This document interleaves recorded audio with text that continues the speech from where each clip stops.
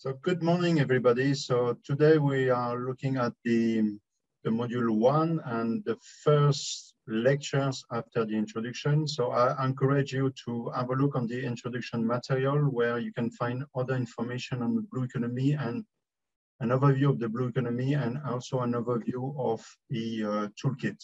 So that's important. So don't miss this. So today we are looking at the blue economy concept and some applications. So during the lectures, we will go quite quickly to the blue economy itself. So a few messages, and we will also provide you, I will also provide you some further reading and material that are quite interesting. They are not so long to look at, but they are very interesting because some of them are very practical.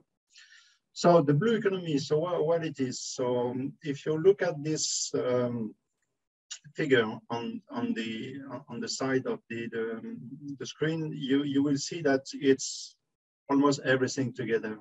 Okay, so that's something that is interesting, is to realize that is in some interaction and some imbrication of different things at different levels. But the more fundamental things is to realize that the pillars is the social sustainability, the environmental sustainability, and the economic sustainability. And around this, you have many things, you know, but this is the key things. So in a short, in a few words, this is definitely linked to the sustainability concept, okay? Nothing else. So, and it emerged quite significantly in the beginning of the 2010, and I think the push by the small islands, especially for the Samoa conference in 2014. So they push a lot in order to have the blue economy as a key concept. Okay, if you remember in 2002, during the Johannesburg Summit for the Sustainable Development, everybody was only talking on green economy. So blue economy is something emerging from the 2010 decade. So it takes into account some economic sectors, of course, fishing, aquaculture, mariculture, tourism, marine transportation, river transport, and all some emerging activities like renewable energy, offshore, not so much also oil and gas, but for many African countries, this is something new. We can talk about Mozambique, we can talk about Comoros, Madagascar, all the West African countries, Mauritania, Senegal, Guinea-Bissau, even Ivory Coast that are developing this. A lot of emerging sectors as well, like the biotechnology and bioprospecting, which is really under prospecting at the moment, if we can say this. So this is the key economy sectors at the moment.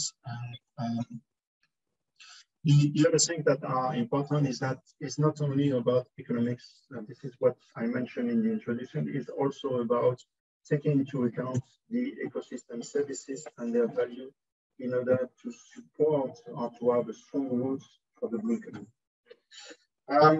So in terms of examples, so what we have so far is that we have a set of strategies that have been developed. Some are fully implemented, like the Seychelles Blue Economy Action Plan.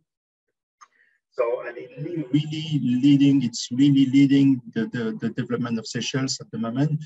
The other strategy at the regional level, like the IGAD or the IOC, which is not mentioned here, are under implementation, and the African Union one is really under implementation since its adoption in February 2020.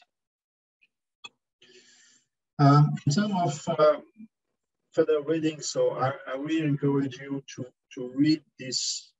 There's a set of documents there, but really to have a look on the IUIBA strategy, even if the IUIBA strategy is a very, we can say, classical one or standard one in the way that the economic, it's focused quite a lot on the economic activities. If you want to have other the way of developing the blue economy, you can have a look on the IGAD one, which is quite interesting because it puts the environment up front, or the IOC one as well, even the Seychelles one, where the environmental concern is really, you know, the driving forces of the blue economy implementation. So for this, I encourage you to read this and to enjoy this lecture. Thank you very much.